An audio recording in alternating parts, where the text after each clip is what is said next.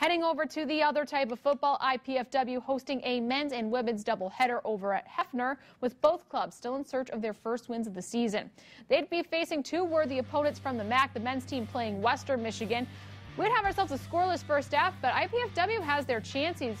Randy Maximic will have a look, but Drew Shepard comes out, making the save right there. Later in the first, Shepard will be stealing it away from IPFW again. This time it's with a belly flop. He had 4 saves in the shutout. The Broncos will get on the board in the second half. Nick Wissong, he's from Pitt. He weaves his way on the free kick for WMU's only goal of the game, but it's definitely enough as Western Michigan wins it 1-0. The Lady Dons up next. They'll be facing the Lady Cardinals from Ball State.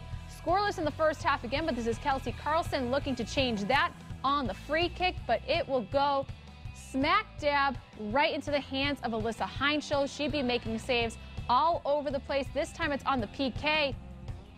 Gets her right there with her foot, and that keeps the Dons off the board.